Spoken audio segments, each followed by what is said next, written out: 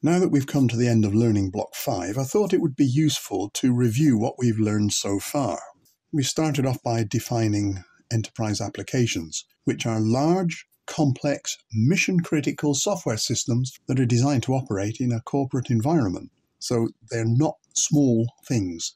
And the complexity comes from having many interrelated applications, each of which are not small. They've got lots of requirements. There will be concurrent access to very large amounts of data, often thousands of users, with many types of client and, of course, security threats. All of this complexity means that designers have got a lot to consider.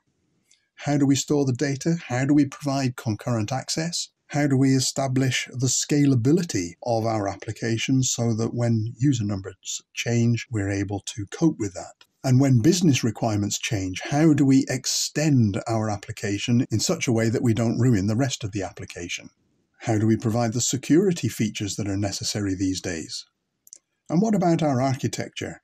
How do we get applications, many of which are non-homogeneous, to interact with each other? Software frameworks can help with all of those considerations because they provide common functionality. They allow the developer to concentrate on the application-specific functionality instead of all of that common functionality that is used in all the applications. The frameworks also address the low-level complexities, for example, the data storage, scalability, extensibility, and security. So much of that is provided for us if we choose the right features of the framework. But on the slightly negative side, these frameworks can be difficult to learn. They can be very tricky to debug, and it can, if we're not careful, lead to vendor lock-in. We also learned about REST, which is a widely accepted software architectural style and is used to create stateless, reliable web APIs. RESTful web APIs are based on HTTP methods to access resources and enables the scalability, the simplicity, and the reliability that we're often looking for in our applications. When using REST, we'll often want to make use of JavaScript object notation, which is a data exchange format and is very commonly used to pass data between client and server. One of the nice things about JSON is that it is independent of programming language, so we can write a Java program using Java objects, and when we want to transfer data from those Java objects to another application, maybe written in C#, we can construct a JSON string from the Java objects, pass that over to the C# application, which will then create a corresponding set of its own objects from that JSON string.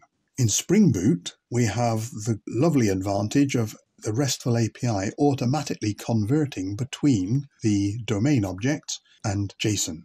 And if we want to send an HTTP request with a JSON payload, we can do it like this. There's the request. It's very important that we tell the server that the content type of the payload is JSON. Don't forget the blank line. And then the payload, which is a JSON string. So with those components available, we're able to set up architectures like this. Here's our RESTful API that provides the application's functionality, and it will interact with the database. This RESTful API is then available to all the various types of client. Whatever form those clients might take, they can all interact with the RESTful API by sending HTTP requests.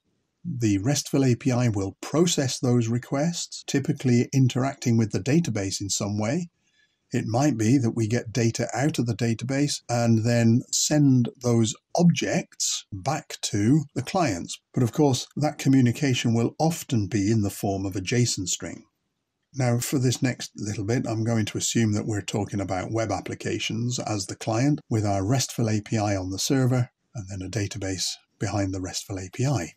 So what about this RESTful API's architecture? Well, we've seen already that it will have at least one REST controller class. Those REST controllers expose endpoints for the web application and indeed other clients to call by sending an HTTP request.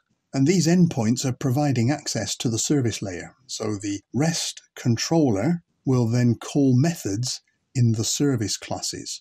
The service classes provide the business logic. So the methods in here should not do very much work.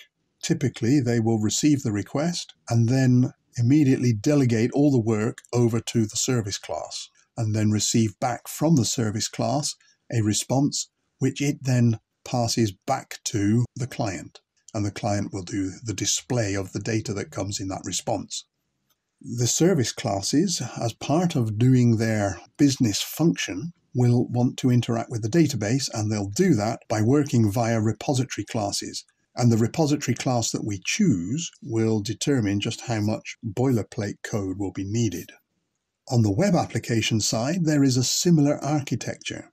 There are controller classes which expose endpoints, and those endpoints are used by the HTML forms.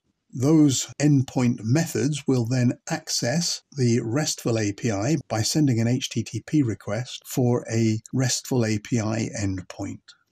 This controller class, when it receives the response from the RESTful API, will then display other HTML views that contain the response data. These HTML forms and views are HTML files that are designated as templates, and we use the Timeleaf elements in our Spring Boot web applications to bind the HTML elements in those forms and views to properties and methods in backend classes.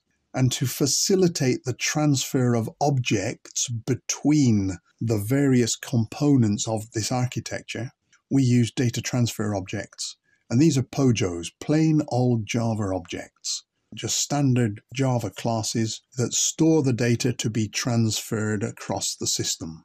Now, from the user's point of view, they're just going to type some data, press a submit button, and get a result. But of course, in the background, there's a lot more going on. When that submit button is clicked, the data in this HTML form is submitted to the web controller that then formulates an HTTP request, sends that request to the RESTful API. The RESTful API takes that data and processes it using service classes. The service classes will use repository classes to store or obtain data from the database. That database data is then formed into a data transfer object that is sent back to the web application. So this is now back in the web controller. The web controller will then activate the next view and display that data that's in the data transfer object in some appropriate way.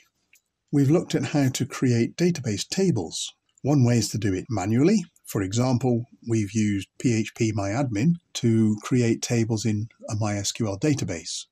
And we could also do it using a higher level database migration tool, and we've used Flyway to do that. And what we've done is put SQL commands in migration files so that when we start the application, Spring Boot will run those migration files, and it will create and populate data in the database, ready for the RESTful API to make use of. And when we want to use the database, we've got 4 ways in which we can do that. All of them are repository classes. In our first attempt, we used just raw JDBC code to explicitly connect to the database, prepare statements, execute those statements, and process the results that come back, typically as result set objects following a query. And that required a lot of boilerplate code. So the next approach we took was to use the JDBC template class, and that removes some of the boilerplate code. For example, we no longer have to connect explicitly. That's done by the JDBC template. But we still have to explicitly prepare the statements and execute them. And then instead of processing result set objects, we're processing row set objects. But again, there's a lot of boilerplate code. Essentially, the only boilerplate code that we've removed is the connection and indeed the closing of connections to the database. We then looked at using a CRUD repository where we provide the type of data to be used and the type of the ID in that data. The great thing about this is it removed most or all of the boilerplate code, leaving us only the responsibility of processing the domain objects. But it still left us with the responsibility of forming the relationships between the objects that came from the CRUD repository. And then most recently, we looked at the JPA repository, and the type of the value is now an entity class, again with an ID type. And because this uses the JPA along with our entity classes, we have now removed all the boilerplate code. There is no longer any need to establish relationships between objects because the JPA does that for us. The only thing left for us to do is to process the domain entity objects. We've also looked at using Lombok annotations, which again significantly reduce boilerplate code. We've looked at the inversion of control, which means that instead of our own code through the main method controlling execution of everything, it is the framework that does the controlling, and we write components that plug into that framework. We've looked at dependency injection, and that we've seen that in Spring Boot there's an inversion of control container that manages the creation, use, and deletion of the objects that it manages. And these are the type of objects that it manages. And we've also looked at UML diagrams, specifically the use case diagram, activity diagrams, the class diagram, and sequence diagrams. So what a lot we've already seen in just these 5 learning blocks. In subsequent learning blocks, we're going to look at a lot of other things that will help to make our applications even better.